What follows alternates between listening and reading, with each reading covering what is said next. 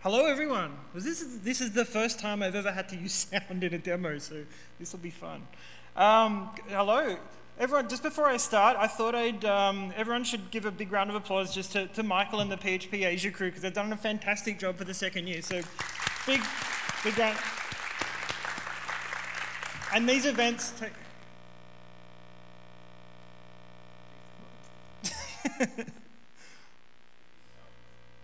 There we go. Yay, we're back. We're good. All right. And these events take a long time to organize, so they've put in a lot of their own personal time just to make sure it's as awesome that it is.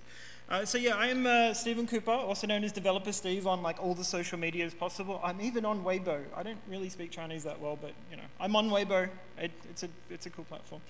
I'm the senior evangelist at Xero, previously from some payment companies you may have heard of, and I think it's great to be back in Singapore and see a whole bunch of familiar faces. So I think a few of you I may know a few of you, and well, I definitely have seen a lot of familiar faces, and great to be back. As I said, I've done a few events. I think this actually needs to be updated, but I'm now nearly 10 times around the world just in distance. It doesn't feel like that, but then yeah, it has been a long way around. Basically, through my activities, I've been able to connect to a lot of developer communities, and Singapore has an amazing developer community. I've been lucky enough to come through here quite a few times, having operated through Asia Pacific particularly, and it is one of my favorite places to come. It's a great place, and the community here is truly amazing. So I now do that for this company, Xero, relatively new to the Asia Pacific region and growing. 700,000 subscribers globally. In the developer ecosystem that I connect to, there's 50,000 integrations globally, 19,000 active developers throughout Asia Pacific. It's busy days. My inbox is never empty.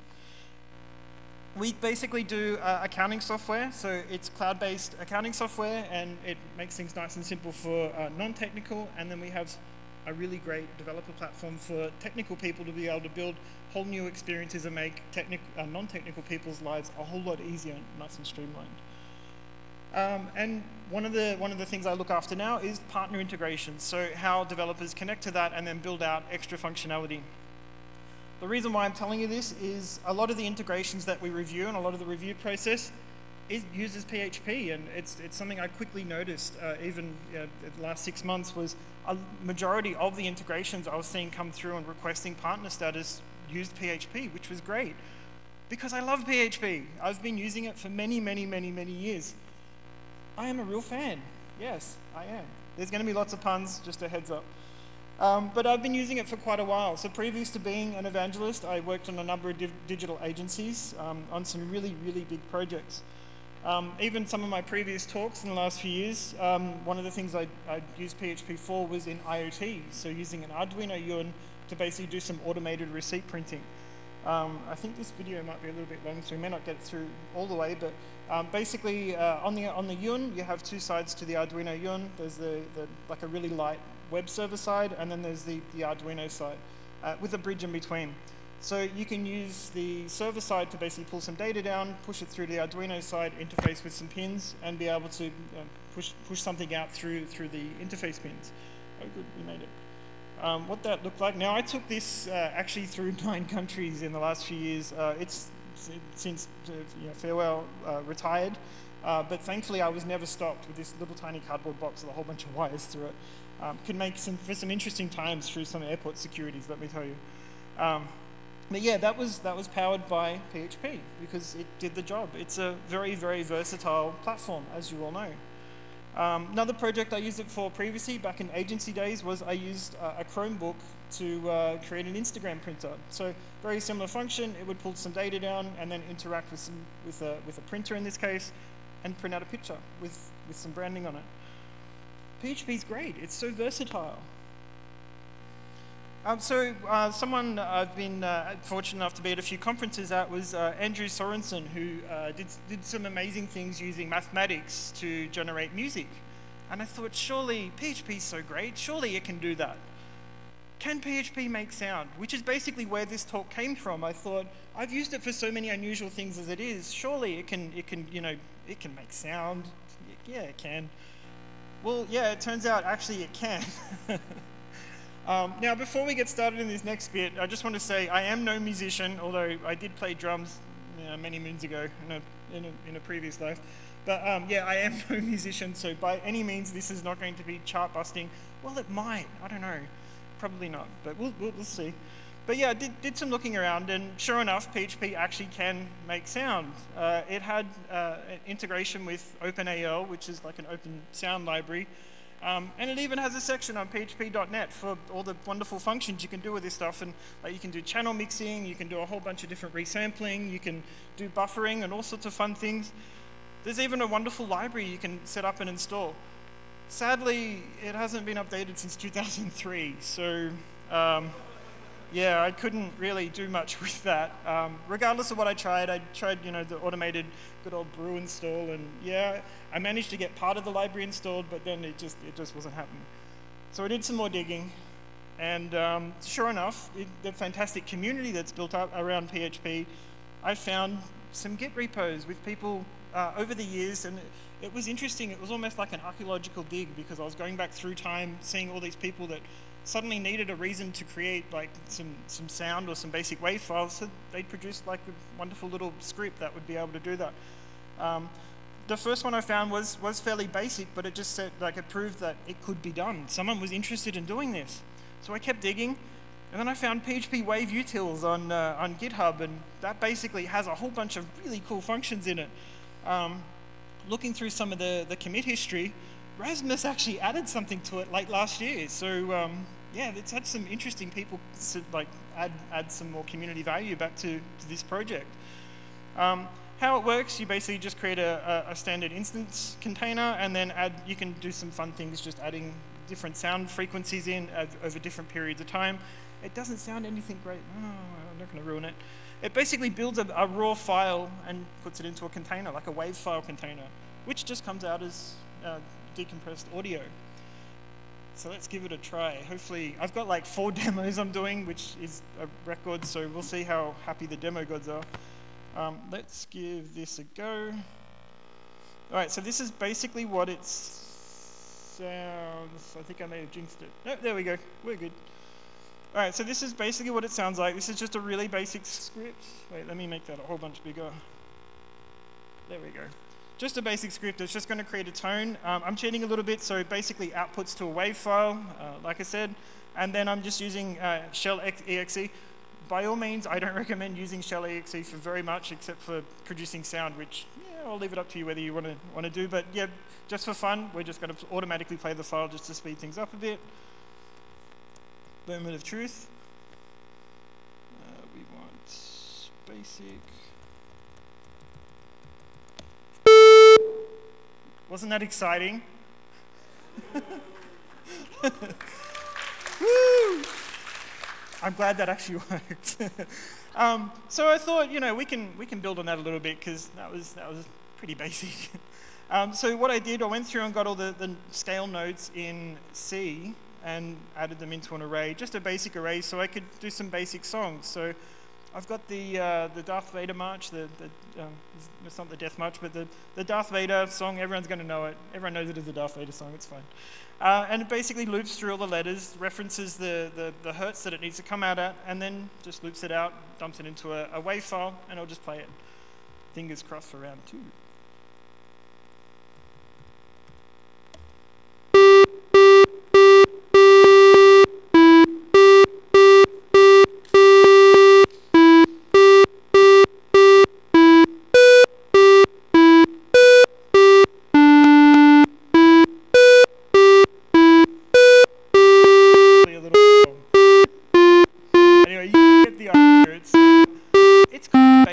But it does it, kinda. And it's great if you want to do like hipster ringtones, which, that works. Those of us who remember the old style phone, it's basically hipster ringtones. But I thought we could step this up a bit. We could take it to a whole other level, because yeah, that's pretty basic, pretty retro. So we can add samples in, which is pretty cool. And like the library's got all that available, like that functionality built in, that we can start mixing samples in. It does start to get a little bit complex. You have to look at like sampling rate, channels, frequency, bit rate, length. I was up till midnight last night resampling a whole bunch of stuff that we're about to do. And you can do some fun filtering. That was part of the stuff Rasmus played with, was also sound degradation. So you can mix two wave files, you can output two wave files at different frequency and then mix them together to create some really, really funky sounds with degradation between the two wave files. We'll try that again. These little 8-bit things, I love these. All right, demo 2. All right, so I've already got some wave file loaded in because I didn't trust the demo gods that much. And then basically we're just going to start mixing some stuff in. Trust me, this gets way better. All right, so we'll just do one loop now. I've got a basic loop in there so I can do some fun mixing stuff on the fly. Oops, there we go. Ooh. So now we can start looping that around a little more. Actually, that sounded really good in this sound system. That started to get a bit funkier, so we can start to add some more instruments in.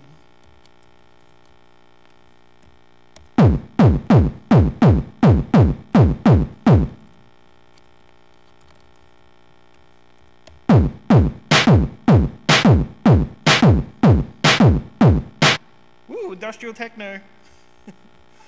And now we can also, so one of the other things I was playing around with this morning, I don't know if anyone knows about this one, but you can get, on a Mac, you can do command line text-to-speech. So you can go,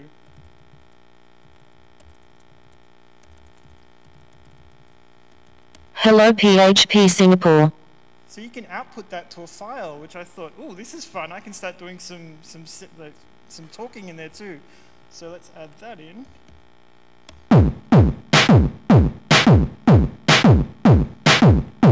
Drop the bass 64. And we can start doing some more fun stuff. So we can... let's take that one off and put those two on.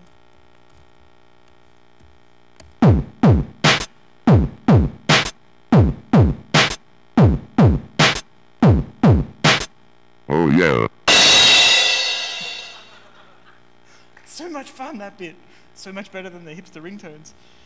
So yeah, you can start doing some really fun things, starting to mix some of this sound together. I actually thought memory may have been an issue at some point, but it hasn't seemed to be yet. Mind you, I have got a fair bit of memory in this Mac and running in, yeah, so it may be at some point, and I don't know whether you'd want to use it sort of long term to do some DJing, but you can.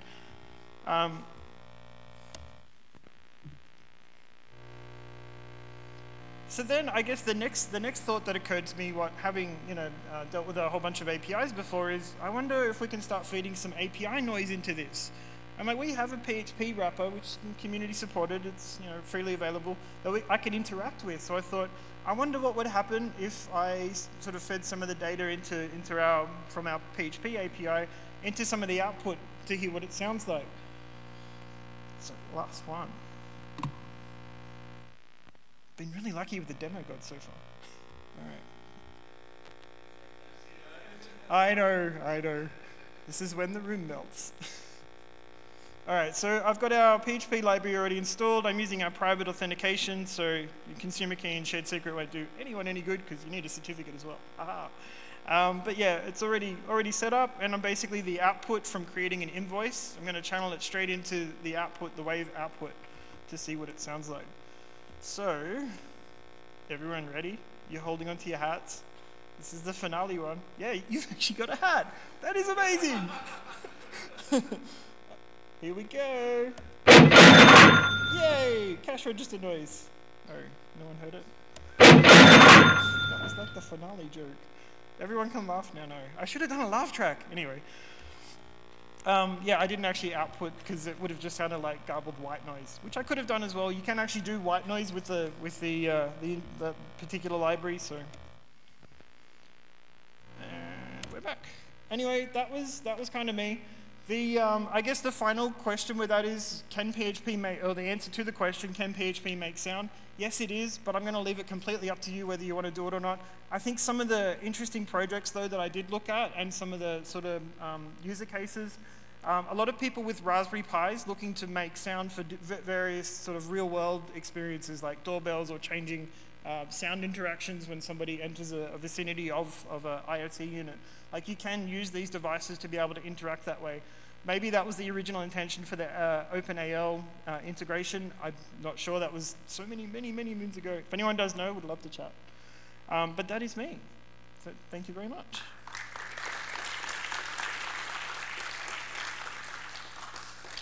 I would let people ask questions, but I don't know if anyone would ask. Anyone got any questions with making sound? And yes, I already have asked, had a few people say why. Make a brown. No, that's a shitty thing to do.